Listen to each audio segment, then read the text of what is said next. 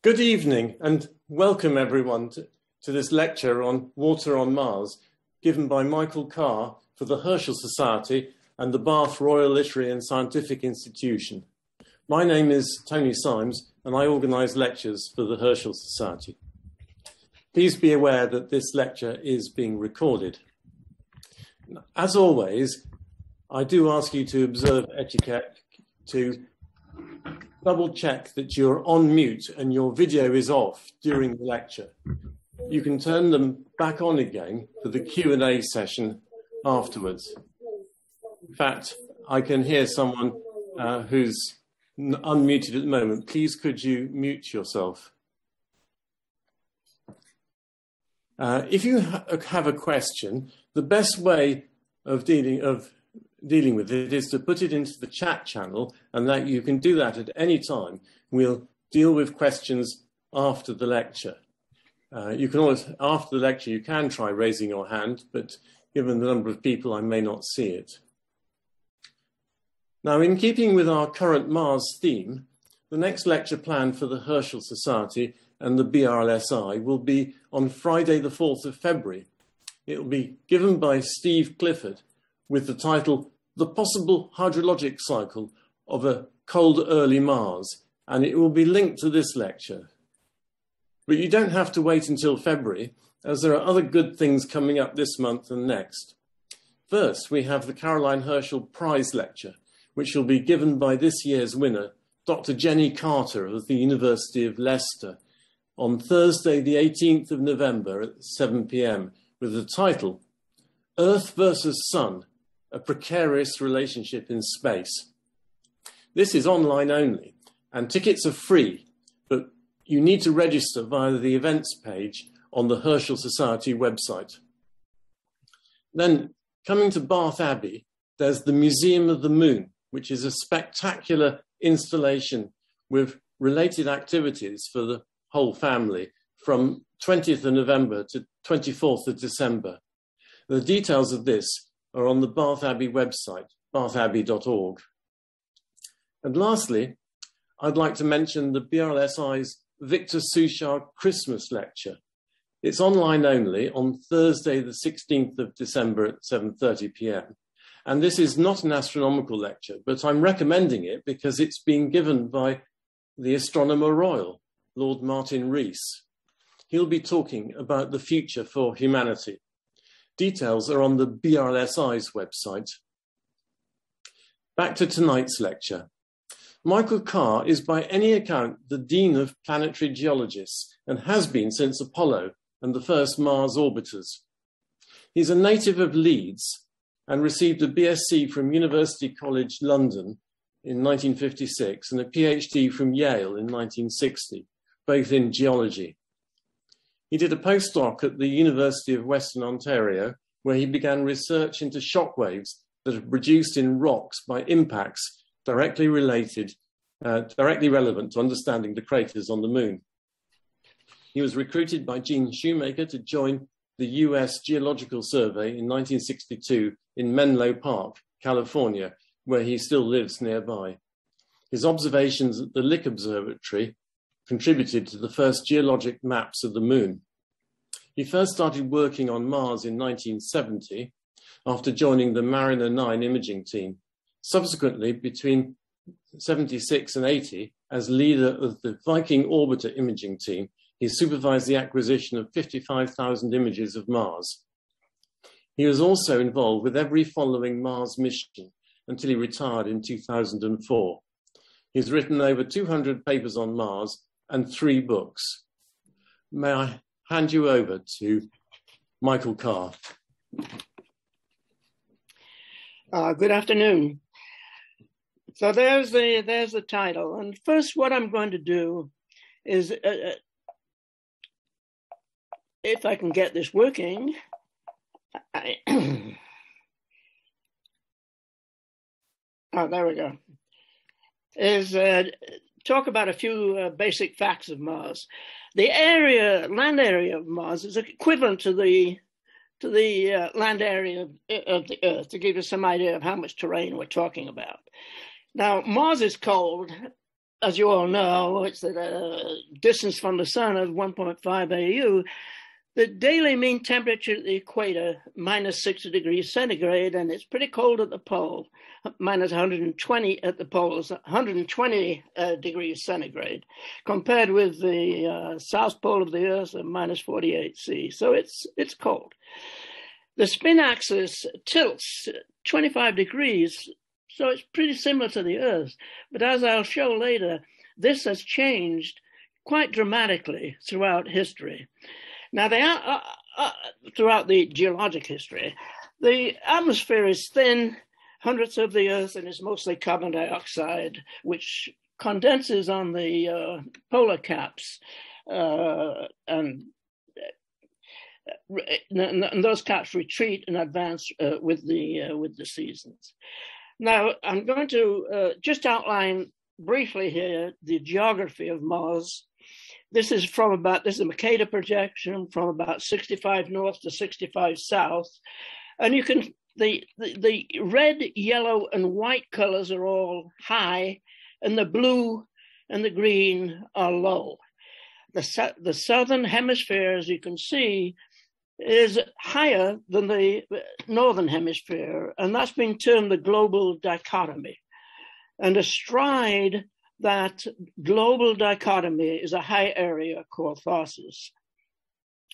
Now you can see, even on this scale, that the high areas of the southern hemisphere are very heavily cratered, indicating that they date back to the very earliest of Mars's history, whereas the plains in the north are only sparsely cratered, being much, much younger. I'm going to focus much of the talk around this area, and it's called the Crissy Basin. This is a view from above the Crissy Basin, and that's the North Pole. And again, the same color scheme that we had on the previous slide. This is a cross section from the South Pole on the left to the North Pole on the south, this being the surface. And this diagram is taken from Steve Clifford, who is going to give a talk next February, as we just heard. Now, at the present day, Mars is very cold, and it has a kilometers thick cryosphere. That is, the ground is permanently frozen to kilometers depth, much deeper, of course, at the poles than at the equator, but still kilometers thick cryosphere at the equator. Below that cryosphere, there is probably groundwater, and that relationship between this permanently frozen ground and the groundwater below is going to be a prominent part of the water story. So this is a preview of the talk. Early Mars may have been warm and wet with an Earth-like hydrologic system. The surface subsequently became cold and dry with a kilometer-thick permanently frozen cryosphere. Then around 3 to 3.5 billion years ago, there were massive eruptions of groundwater below the cryosphere to form ocean-sized, probably mostly frozen bodies of water. And most of the water was subsequently lost to space over the last few billion years. Now, almost every aspect of this story is controversial. So what I'm going to give is my take, but as I say, there are major controversies, and whole meetings have been held with people shouting at one another across the room on many of these bullets that you just saw. So I mentioned dates, and the dates that we have, since we don't have samples from known locations, the dates are based on craters. Very early, until about 3.8 billion years ago, the cratering rate was very high, and surfaces with numerous craters such as this date back to that time. We it's very difficult. This is almost saturated with craters, and you can't really date surfaces that are older than that 3.8 because as new craters form, they destroy old craters, and the crater density remains about the same. Younger surfaces are only sparsely cratered, and you can date them quite well with just by counting craters. Now we'll get into the water story. That old cratered terrain dating back to 3.8 billion years ago is almost everywhere, at least in low latitudes, dissected by valleys, presumably river valleys. And this is one example. Oops. There's another example of this dissected terrain. And here we show a map of those valleys, a map made by Hynek at the University of Colorado. And you can see that everywhere in that old terrain, old cratered terrain, there are river valleys. Some of the valleys are over 2,000 kilometers. Here, you can see one here, here, and so on. But this pattern is very different from an Earth-like pattern.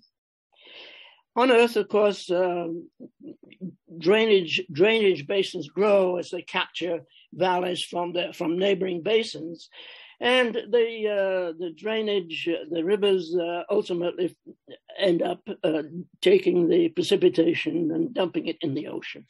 Well, that apparently has not happened on Mars, because you don't see large river basins with individual rivers extending into the low areas, which are mostly to the north here. Whatever caused this precipitation, it was not sufficiently sustained so that these large drainage basins that we have on Earth developed. So most of the valleys end in local lows, and if they're and so. To summarize what I just said, most of the heavily cratered terrain is dissected by branching valleys. The valleys are rare in sparsely cratered terrain, that is younger terrain. Large basins did not develop, but individual valleys may be over 2,000 kilometers long. If oceans were present, as may be required to provide the precipitation, they were probably fed mostly by groundwater and not rivers. Now, also in these heavily cratered terrains, there are numerous lakes formed, as you would expect from this immature drainage system, in which most of the drainage is into local lows. And here I'm showing one something that one sees in many of these lakes is a delta. The water came in from the bottom here, and the sediment load was dumped into a basin, forming a delta. Some of the lakes are in impact craters. This one has the water coming in from the south and overflowed and formed a channel out to the north, and leaving behind a bathtub ring. This image on the right is of the sediments within one of these craters that's been partly eroded away, and you can see the fine layering in the sediments inside in the lake. And this is fairly common in these old lakes, and it's probably this rhythmic sedimentation we also see at the poles, which I will talk about later, and is indicative probably of that these whatever was causing the erosion and the deposition within the lakes, it was affected in some way by periodic astronomical motions. So lakes are common. Some have inlets and outlets indicating the inflow rates exceeded evaporation and infiltration, and others have only inlets. Deltas are common. And as we know from the news today, lakes are favored sites of exploration because of the potential for harboring a life. This is a sort of a cartoon of Jezero crater, the crater in which Perseverance has landed earlier this year. There's a valley coming in on the left here, leaving a delta. And there's an outflow on this crater going off to the right. This line shows the shore of the former crater when that outflow was working, and the blue area outlines the floor of the present crater. So this is a close-up of where Jezero landed in this region here, and you can see the delta quite well. And this delta has apparently been eroded back. It was probably much larger than it is now, and there are remnants of the outliers of the delta that have been left after it was eroded back. What Perseverance will ultimately do is move across these sediments, or they could even be lava flows in the bottom of the crater, up to the edge of the delta, and hopefully manage to climb up through the sequence of rocks that form the delta. The different colors here are differences in composition as observed from orbit. The Perseverance has not had time to really do much exploration yet. However, the Curiosity, another lander, set down in Gale Crater in 2009, and has since been exploring various elements of the crater. It landed in this corner here, on the flat area, which is an achievement in itself because because of the error in landing, it's difficult to slip spacecraft landers into small areas like this. But there's a valley that cuts through the rim, and you can see it here. And whatever river cut this channel, it deposits in the flat area of the crater floor here. Now, in the middle of the crater is a mound, which we call Mount Sharp, and composed of layered sediments. And what Curiosity has done in the 11 years or so that it's been here is moved across the crater floor here, and then has been marching up the side of Mount Sharp, encountering younger and younger sediments.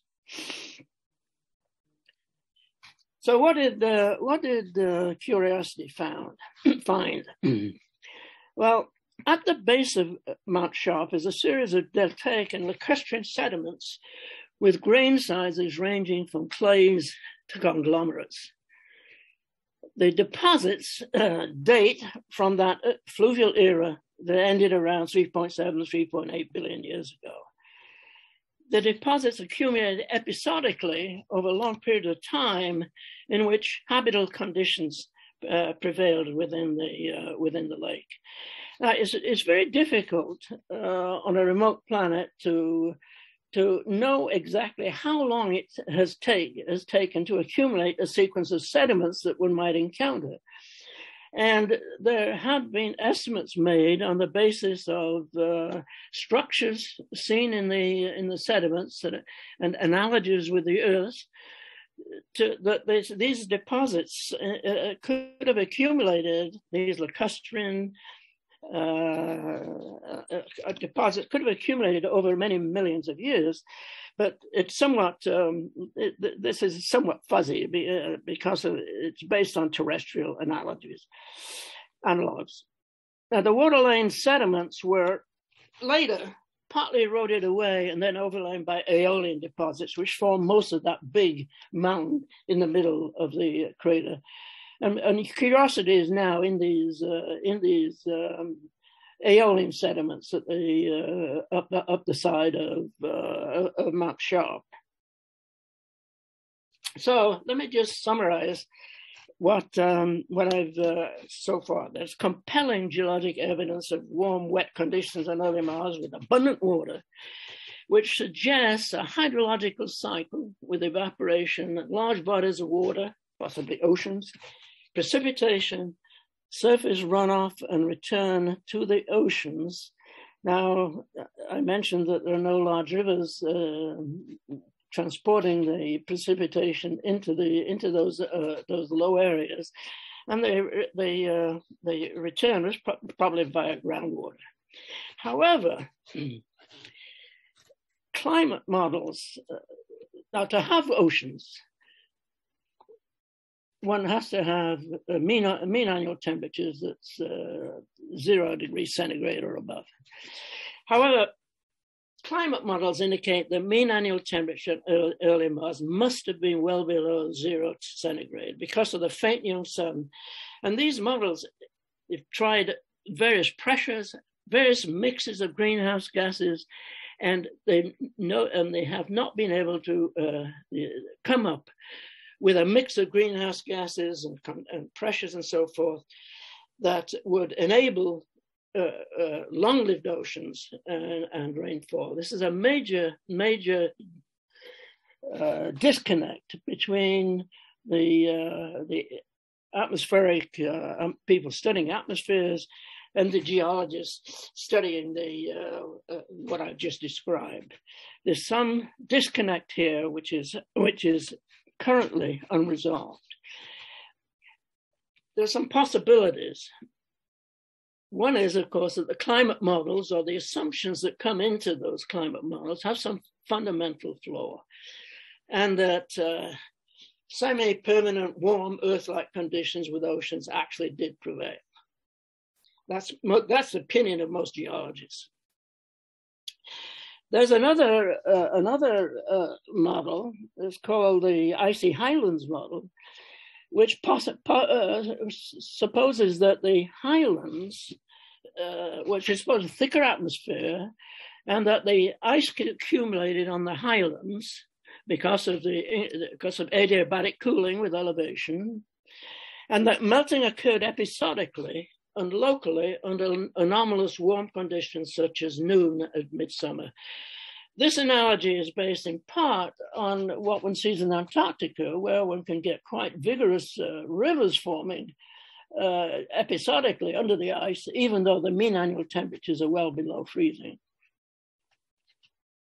A third possibility is that large impacts or large volcanic eruptions temporarily and episodically changed the global conditions and permitted short but vigorous fluvial events. What's going for this is that when the impact rates declined, then so did the rate of valley formation. There's a correlation there, and there are issues involved with that particular model also. So I'm going to step a little forward now after the end of that vigorous fluvial episode that we've been speaking of so far. Opportunity landed in 2004. This was not a very elaborately instrumented lander, a much more simple one than the ones than Curiosity or Perseverance that followed subsequently. And it landed in a region called Meridiani, and you can see around the periphery of this lower right-hand slide the ancient crater terrain, large craters, but it's been overlain, as you can see, by a smooth deposit, which is only sparsely cratered. It appears to have landed in a sequence of rocks that formed after the decline, the major decline of the valley networks, and this is a sequence that you can see that it saw in the wall of a crater, and it consists of mixture of fluvial and aeolian sediments and evaporites. So there's water involved, and there was wind involved in the deposition of this sequence. Now, this is probably a slide difficult for you to see what's going on here, but these are indicators of groundwater movement through the stack of sediments that I just showed. These indicators are rather subtle. However, one can see in the upper left corner here of the left slide concretions that have grown after the deposition of the rock, because they distort the original bedding. And in the bottom right here, you can see molds of minerals that have been dissolved out. Now, how this is interpreted is that it's thought to those concretions and molds are thought to be due to movement of groundwater through the sequence sometime after it had been deposited. And the interpretation of opportunities is that it landed in a sequence of aeolian and evaporite deposits that formed in a desert with dunes and ephemeral interdune acidic saline ponds, probably fed episodically by groundwater. So you have fluctuating groundwater and playas or evaporated lakes between the dunes. And these deposits formed early, after the main fluvial episode was over, but while there was still shallow groundwater. That is, there was no cryosphere at this time, apparently. Now I'm going to go on to a totally different kind of a fluvial feature. Features formed by enormous floods rather than just a modest currents that formed those channels that we've been talking about so far. This is one of the larger of these floods. Now, to give you dimensions of this, you can see all the streamlined islands and the general streamline formed. There's very little doubt that this was formed by some sort of fluid flowing over the surface and eroding into that surface. In terms of size, from left to right in this is the distance is further than from Dover to Aberdeen. It's the whole of Britain could have sat within this channel. These flood features are really enormous. So where do they come from? Well, if you go follow it upstream to the source, and that's down below the side, this is what you find. This is the source of that channel that I just showed you. It starts in a closed depression. and there's no valleys, or no big valleys running into it. The water seemingly just came out of the ground. And here's another example, a much smaller example. This is the scale at the bottom here. The scale here is 50. This is about 100 kilometers across. The scale here, this is about 40 kilometers across up in the middle of the slide here. And this valley started at a fault. You can see the fault very clearly here. It just starts full size, and the water seemingly just came out of the ground. Here's yet another quite well-known example. You have a 40-kilometer depression filled with rubble, and out of it comes a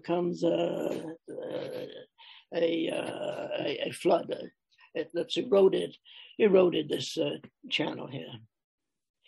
So these large floods, they formed after that fluvial era was over. And the surface of the planet had cooled and a kilometer-thick permafrost had developed. They formed about 3 to 3.5 billion years ago, seemingly by massive eruptions of groundwater trapped below the kilometer-thick permafrost.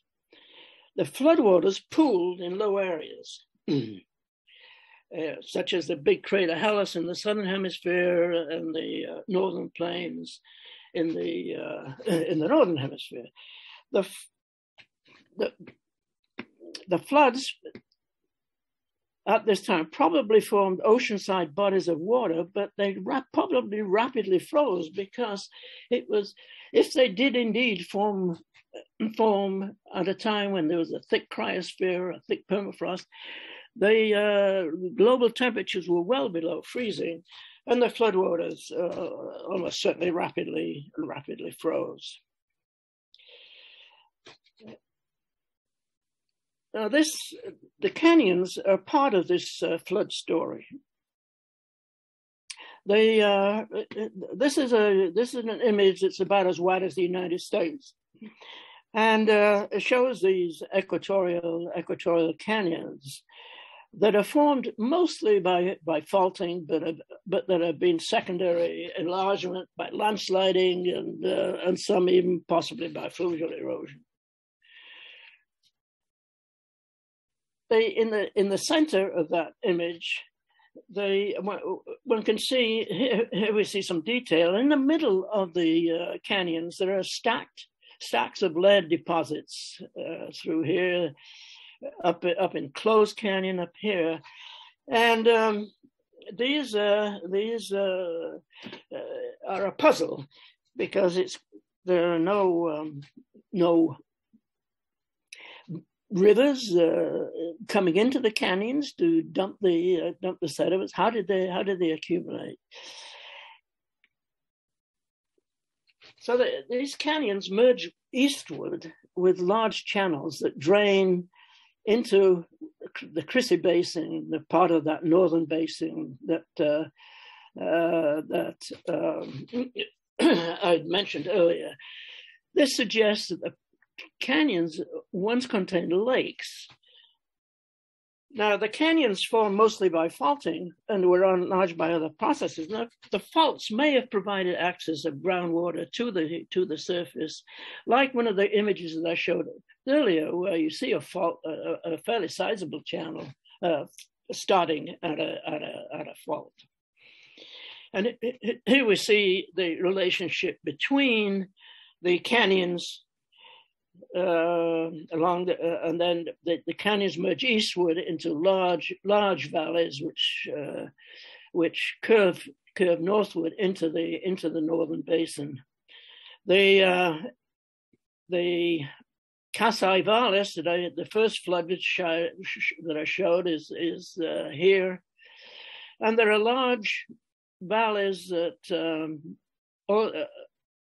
that go into the northern basin that also started at rubble-filled holes. So there's a convergence of several different kinds of flood features into this northern basin.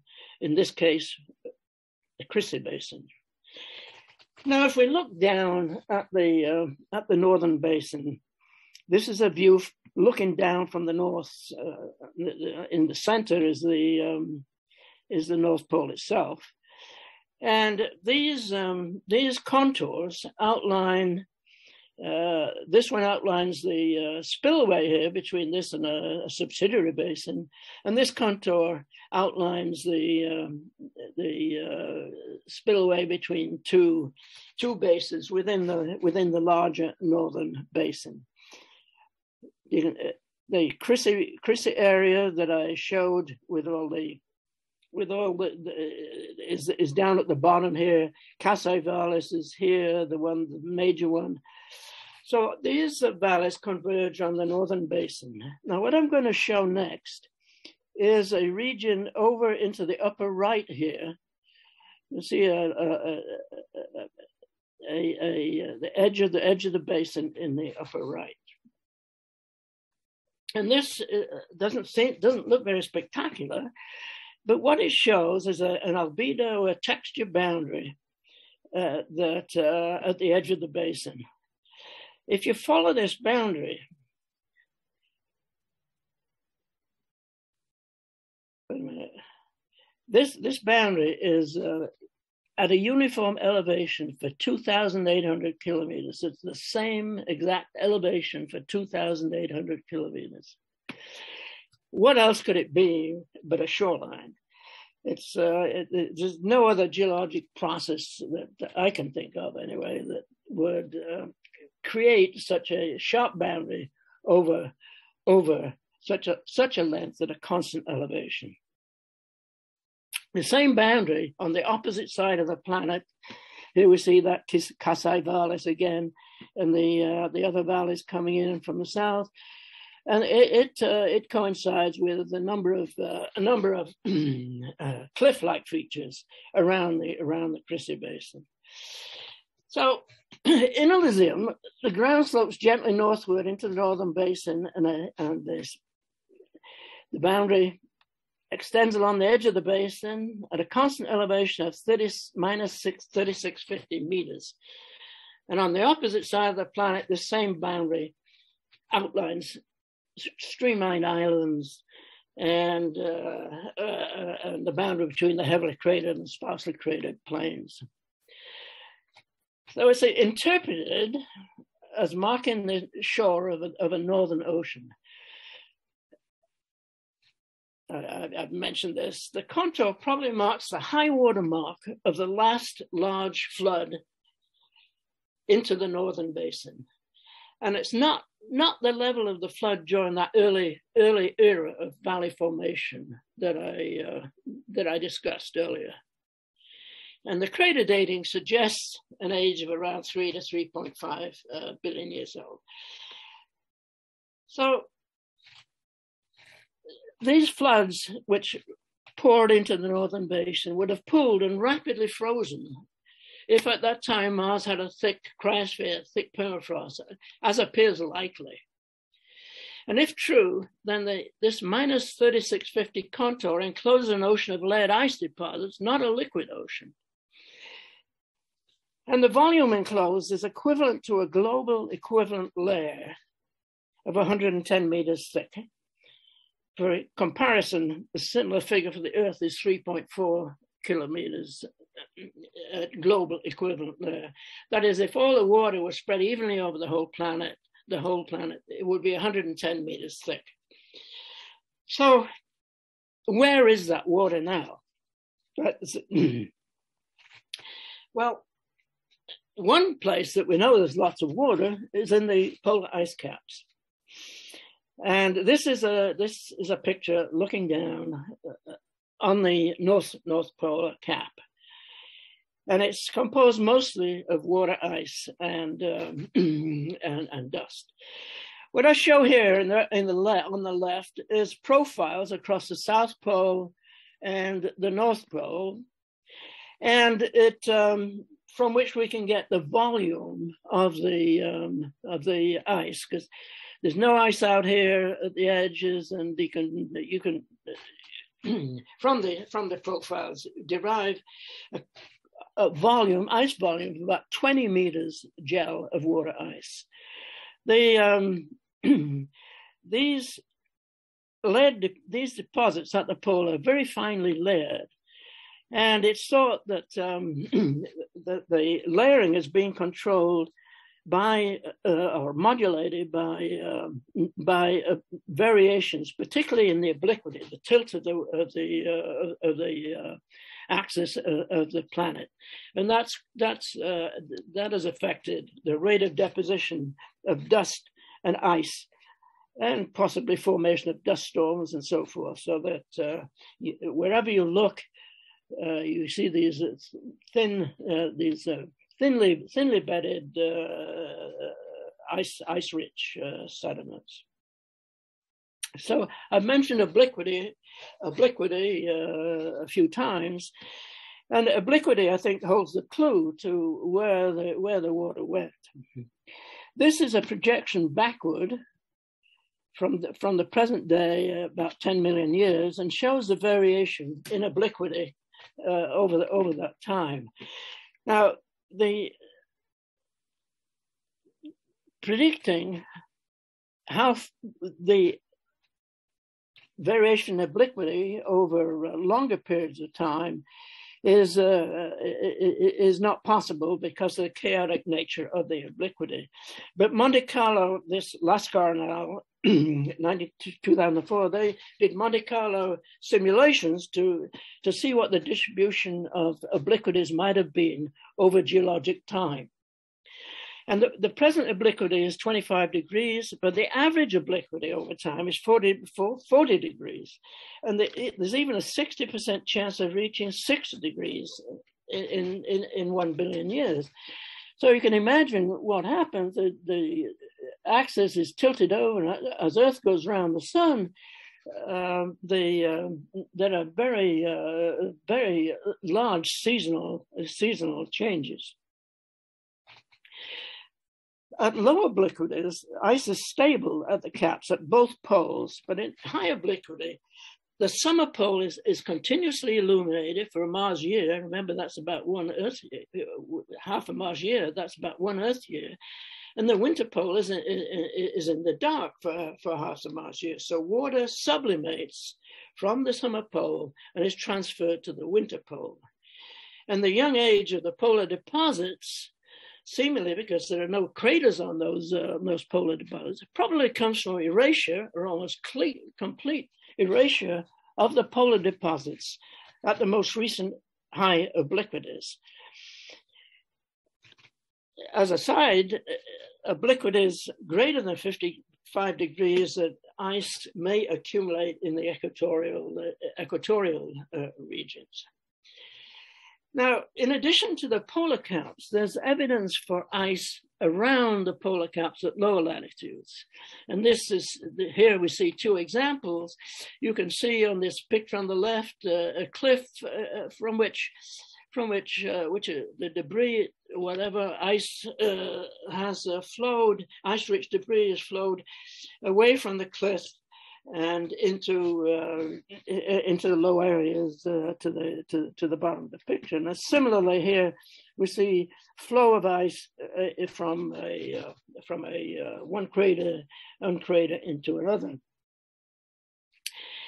There are other indicators of ice ice near the surface in the areas around the poles, around those polar layer deposits. Ice was found at the Phoenix landing site, 68 North, in 2008. You can see ice around fresh impact craters. And I mentioned the abundant glacier-like flows of the surface, but orbital ground penetrating radar suggests there's a presence of 50 to 100% ice to depths of 80 meters, the equivalent of 5 to 10 meters global equivalent layer. So we have a little of the missing ice may be in these peripheral areas around the layered terrain. water formed at the surface to form an ocean is unlikely to be at depths 80 meters because of the difficulty of permeating down through the permafrost. So this is the relevant water if we're searching for where the water from the oceans went. So at equatorial latitudes, there's probably very little ice in equatorial latitudes because ice is unstable at all depths under present conditions, and also under conditions that range up to 55 degrees obliquities. Now, there are occasional indicators of ice may indicate in remnants of ice from earlier periods of high obliquity. So there's probably less than 5 meters global equivalent layer in the equatorial areas. To summarize that, we have a volume of global ocean is 110 meters. We know where about 30 to 35 meters is, 80 to 85 meters is missing. So where did that 80 to 85 meters of global equivalent layer go? We now have measures of losses to space. Gases are lost to space by interaction of solar wind with the upper atmosphere. The Earth is largely protected, but Mars was mostly unprotected since there's no magnetic field for most of its history.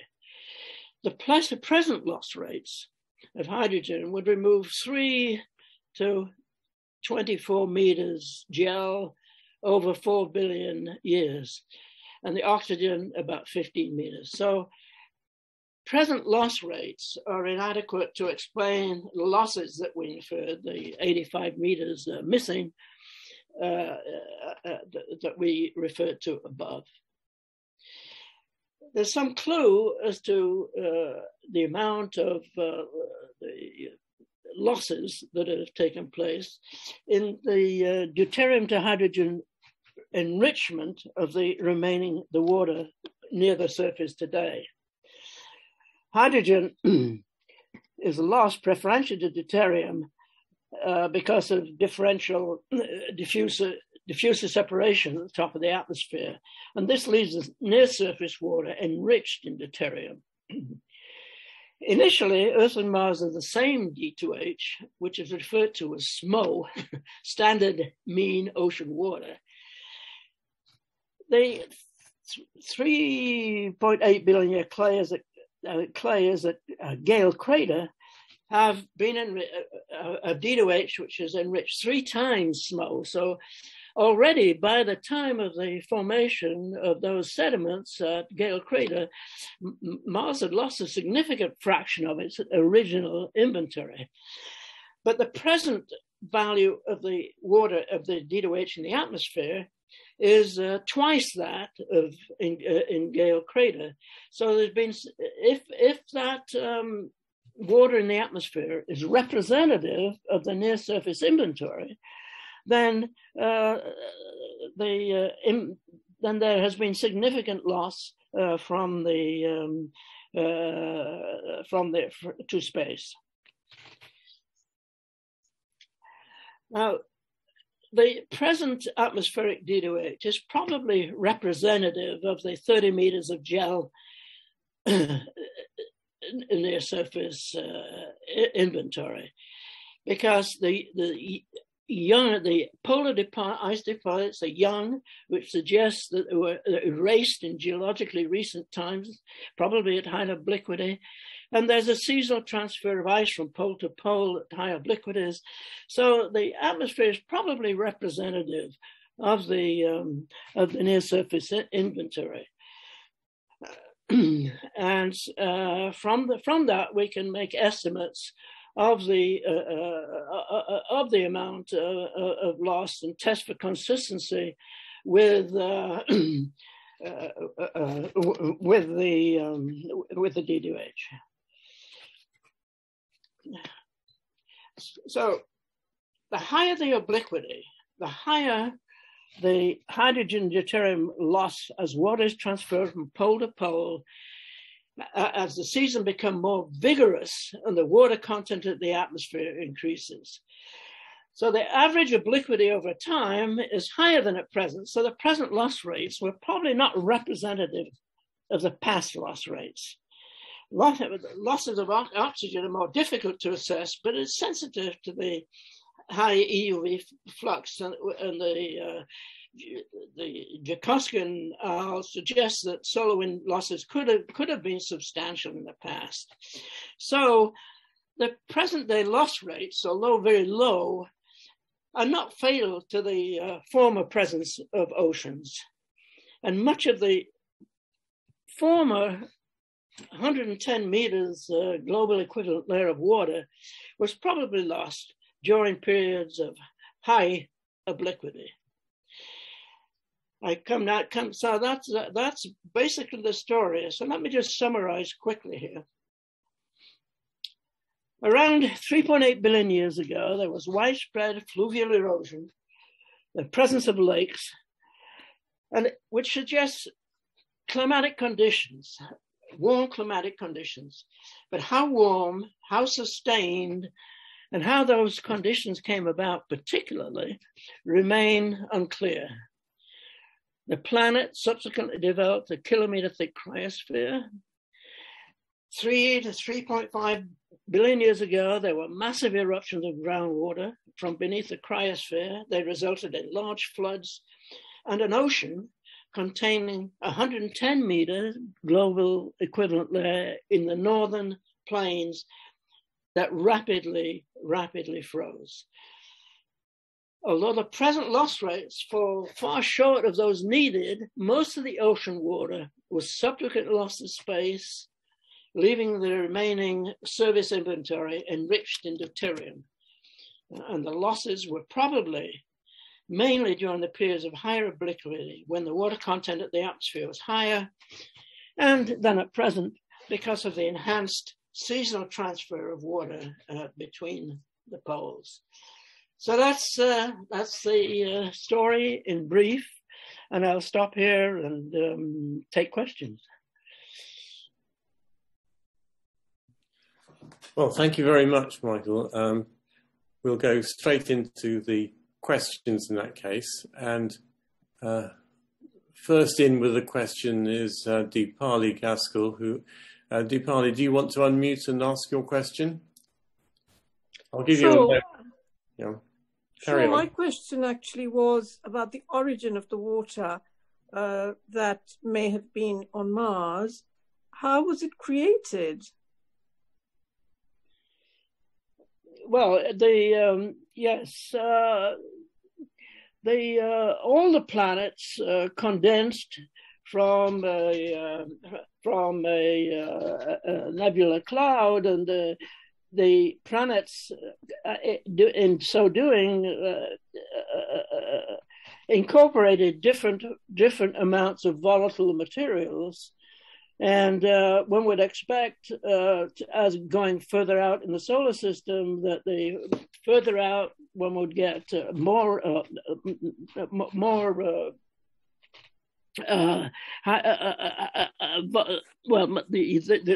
excuse me, you would have more water on the planets as you go out further from the sun.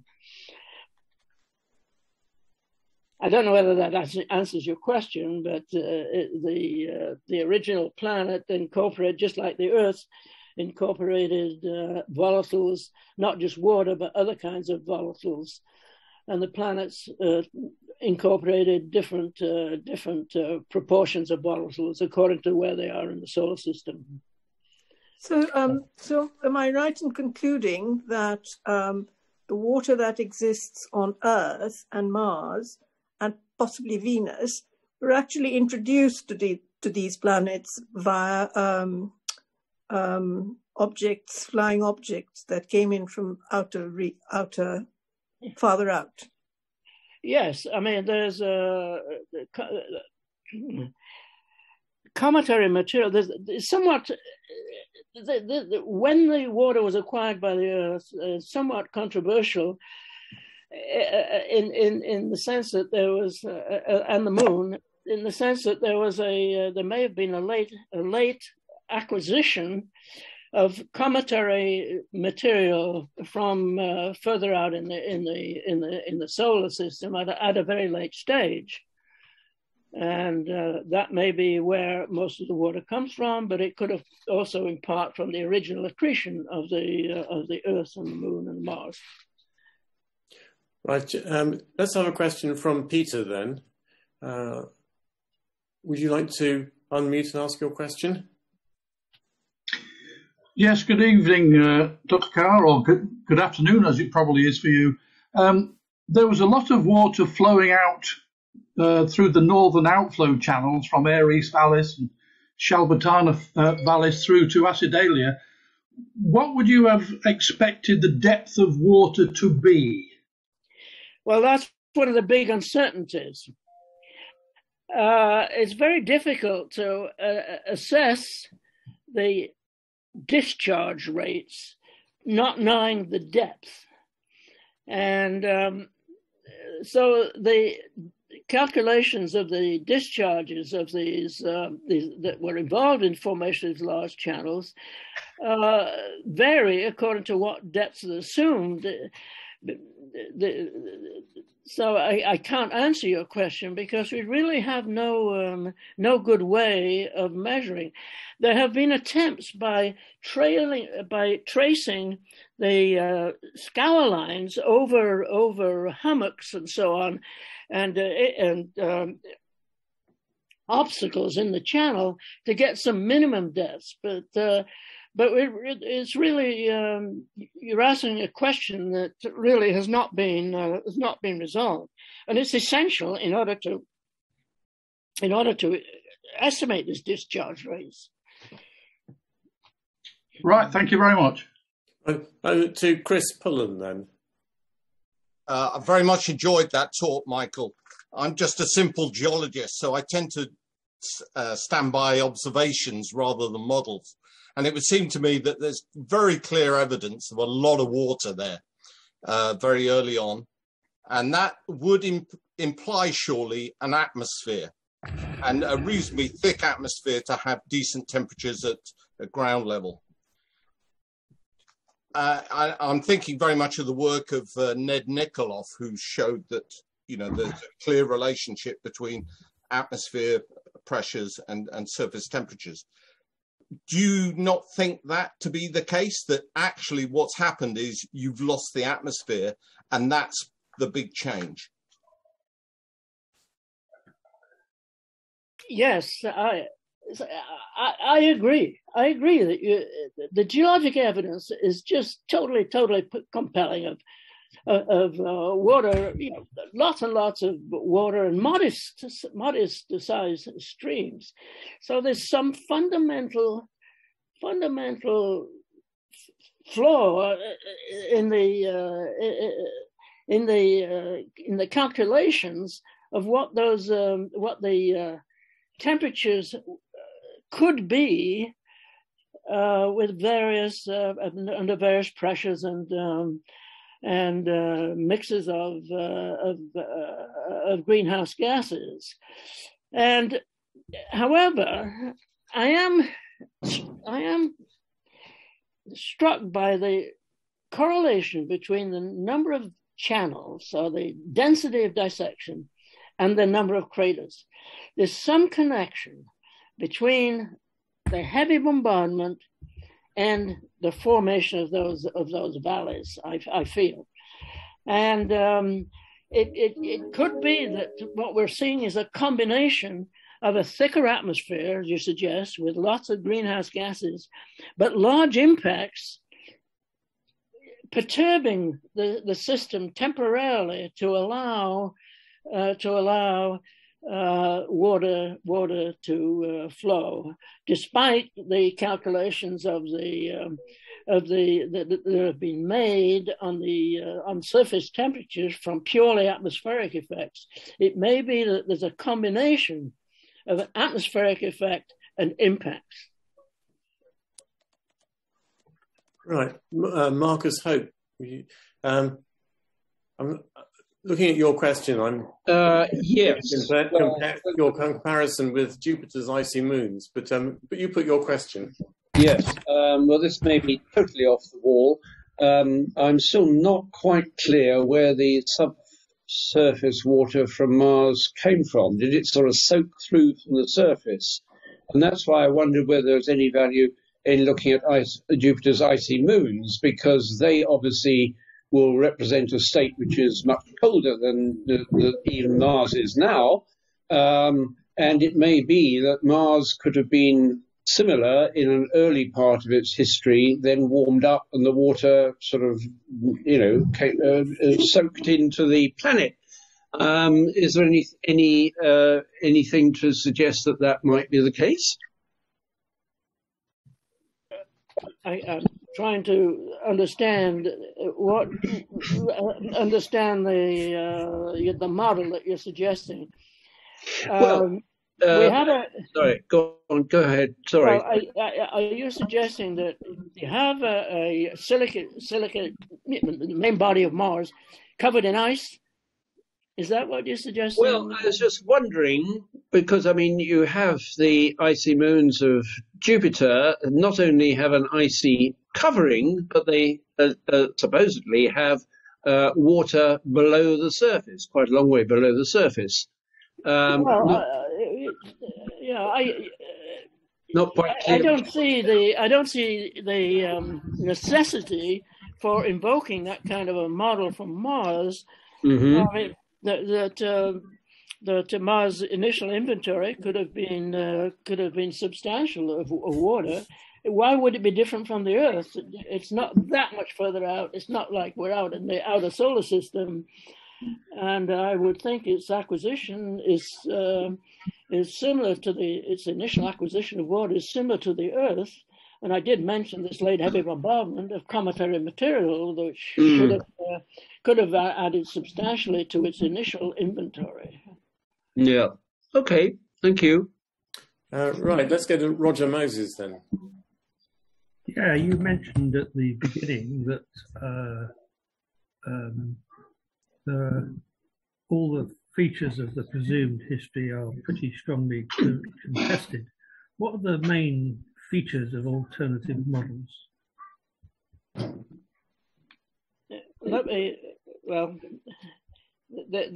I assume you mean the alternative models for the early, warm, wet Mars. Yeah. Yeah. Well, the icy highlands model, let me elaborate a little on that. This is a model that's being promoted by Jim Head of Brown University. And he's worked with some atmospheric people, and they suggest that with a thicker atmosphere, the temperature of the surface would be controlled by elevation, just as it is on Earth, through adiabatic cooling. Higher areas would be colder, and as a consequence, that ice would accumulate on the highlands, where we see all those valleys. And they suggest that with temperatures well below freezing, say minus 30 centigrade, minus 40, minus 30 centigrade, they globally, even in that situation, one could get anomalous periods of warmer temperatures locally, such as say at high noon, and get melting of the ice, and so you have subglacial rivers that cut those valleys, even though the global average temperature was well below freezing. Now, with that model, the only way you could have an ocean, well, you almost could not have an ocean, because to sustain a liquid ocean on the planet, you have to have temperatures that are at least global averages of at least above freezing. The other model is an impact model, and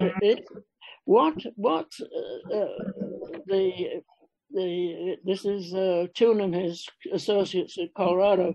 What they suggest is that large impacts would eject massive amounts of hot material up into the atmosphere and even into orbit, and temporarily raise the surface temperature, and thus on a water-rich planet enable melting of ice and formation of those river valleys. So that's a different kind of a model. So in the icy highlands, you would expect glaciation and glaciers to form with the water flowing underneath. Well, it depends on how. Yeah. So well, there are local indications. I showed a couple of pictures of what look like glaciers, and there are glaciers actually on the flanks of what look like glaciers on the flanks of the large volcanoes in Tharsis. So there is some indication of glaciation in some places. Thank you. David Hall, would you like to put your question? Yeah. Hello. Yeah. My question is very simple, and that is: are we sure that Mars has always been in the same orbit, i.e., distance from the Sun?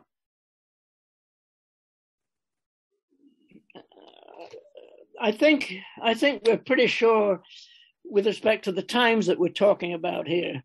I mean, everything I mentioned here was 3.8 billion years and younger, and we're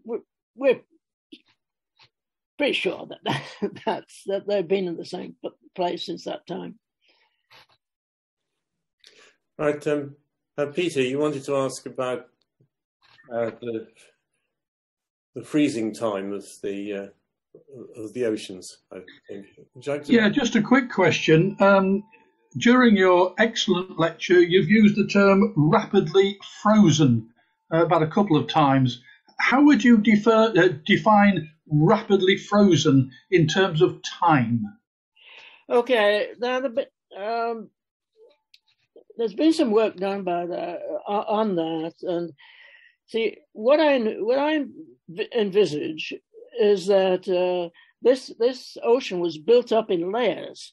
Each individual flood, created a new layer, and so within a few thousand years, these layers may have been quite thick, but within a geologically short period of time, the new layer would have frozen. Excellent, thank you. Right, we have another question from Deepali, which I don't fully understand because I think precipitation was, I don't see why that shouldn't have happened on Mars. But anyway, Deepali, perhaps you'd like to put your question. Yeah, I'm just trying to visualize logically in my brain the presence of the water in terms of how it got there in the first place, because either it was formed below the surface of Mars or it was brought to the surface of Mars. And if it was brought to the surface of Mars, it would have evaporated very fast because of the lack of atmosphere, which is evidenced from the presence of all the craters, because those craters were able to hit Mars because there was no atmosphere to buffer those the objects hitting Mars. And so with a thinner atmosphere, the presence of surface water is not something that that seems to be logical. So I'm just trying to visualize the whole process. Well, I think I mentioned earlier that I think the water inventory comes from two sources: outgassing of the interior through volcanism and so forth, and the surface at the end, the cometary impacts. And it's the same with the Earth. I'm not sure what the conflict is here. Why? Well, do you have a similar problem with the Earth, where its water came from? Well, yes, but I mean, I'm assuming that I've moved in terms of the timescale of Earth. If I'm looking at the Earth in its present state, the presence of oceans and surface water is possible because there isn't a rapid evaporation that would make it lose all that water because of the presence of the atmosphere. Whereas on Mars, looking at the present time frame, forgetting about the source of, the water, the presence of surface water doesn't seem compatible with the state of the atmosphere in Mars. I'm not sure if I've conveyed my... Well, first, look at present-day Mars. The loss of water to space is very low. Despite the thinness of the atmosphere, there's only 10 precipitable microns in the atmosphere. It's a thin atmosphere, very thin atmosphere, but little or no sublimation. I mean, there's just very little water in the atmosphere. So the absence of an atmosphere doesn't mean lots of evaporation, because the surface would freeze, and the distance from Mars from the sun makes surface temperatures very low, and the sublimation rates very, very small. I'd like to put a question. How do we know about the changing obliquity of Mars over these time periods? The changes in obliquity are caused by the talks by the other planets on Mars itself. Mars has a very uneven gravity field. And so the pull of the other planets, as they move around the sun, puts torques on the spin, affects the spin. The Earth is largely, this affects the Earth hardly at all because of the Earth's moon. The Earth's moon stabilizes the obliquity of the Earth. But Mars has only two very small moons, and it lacks the stabilizing effect of the moon. Now, the calculations going back in time are difficult and very dependent on the initial starting point of the calculations. And I mentioned that this group, Lascar et al., they did Monte Carlo simulations, thousands of them, to see what the distribution of obliquity would be back in time, and I showed the results of those Monte Carlo calculations in the slides. Yes. Okay. Thanks. Well, we don't have any more questions. Just check. No. So we've come to the end of this really fascinating talk. I mean, I think in my case, I just had a vague idea of a warm, wet, early Mars and oceans, and then the water was lost. But we've learned so much more than that now. How the water has moved through Mars, how it can be exchanged between the poles, groundwater movements, the effect of impacts and volcanism. So I think this has been a fascinating tour through likely history of Mars, and I'd like as many of you as possible to unmute and show your appreciation to Michael Carr, please.